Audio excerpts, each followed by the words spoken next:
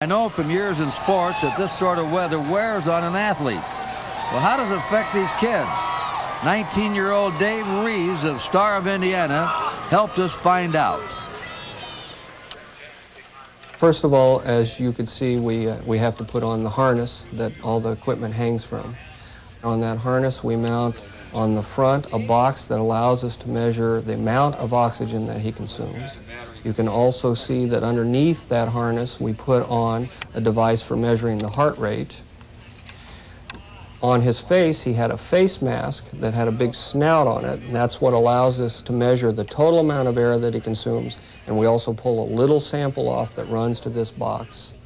So ultimately that all gets transmitted to a receiver where we now receive the total amount of air he breathes, the oxygen he consumes, and his heart rate, and the number of breaths per minute.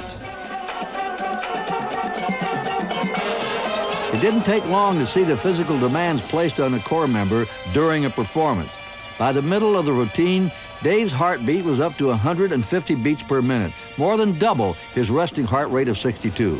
By the end of the run-through, his heart was beating at 190 beats per minute, and he was breathing over 100 liters of oxygen per minute, 12 times his initial resting rate. Those are the same type of numbers I would expect to see from very good athletes in the middle of a marathon. These kids are working very hard. Metabolically, they're doing the same type of work as a marathoner in one certain sense, but at the same time, you have to remember he's carrying a drum that weighs in excess of 50 pounds. He has to play the music, he has to stay in step. The number of things that they're dealing with while working at what we would consider as a very heavy workload is just astounding.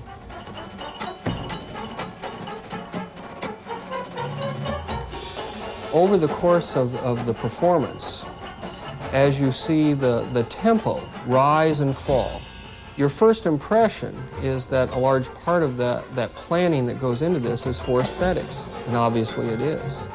But it also becomes apparent after a while it's needed for metabolic reasons. These kids work so hard that there have to be breaks.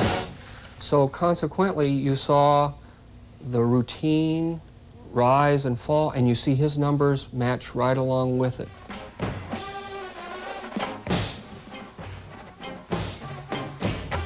After the observations that we made tonight, both with our equipment as well as just observing what goes on that field, it becomes more and more obvious that this is every bit as much an athletic event as it is a musical event.